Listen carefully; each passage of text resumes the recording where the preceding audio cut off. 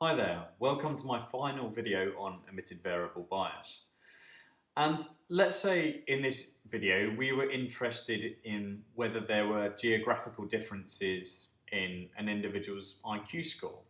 So this is a particularly controversial area in social sciences.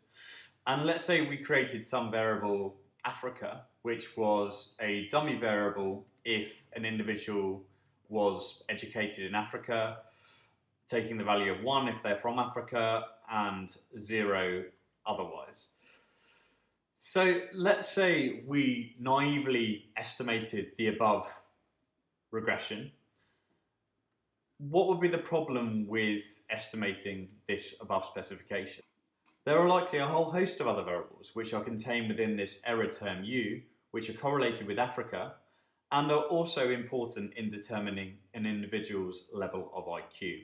So one particularly important variable is an individual's level or quality of education. So we can think about one of the big issues in Africa is that a lot of people just don't have access to the same level of education that we do here in the West or in the developed world.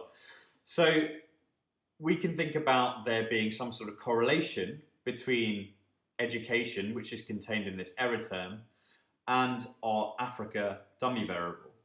So our Africa dummy variable takes on two values, a value of 0 if the individual isn't from Africa and a value 1 if they are from Africa. And we can think that the sort of spread of education levels in Africa is likely going to be centered around a lower average value than in developed countries. So there is likely going to be a negative correlation between an individual's level of education and whether they are from Africa.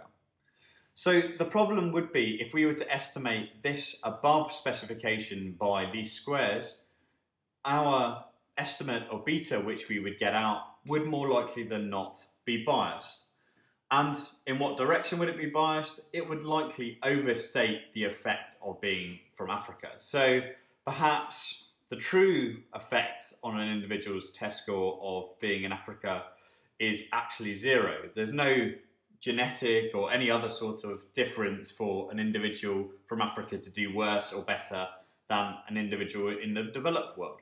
But because of the fact that we left out our important variable, education, our least squared estimator might in fact suggest that there is a sort of a 10-point decrease in an individual's average level of IQ if they're from Africa. So when you illustrate problems like this, it becomes quite clear why it is very important to ensure that you haven't got the issue of omitted variable bias in your regression specification. Because what it leads to is there being a covariance between the error term U and your independent variable, in this case Africa, which is not equal to 0. And because of that, OLS estimates will likely be biased. They will be wrong.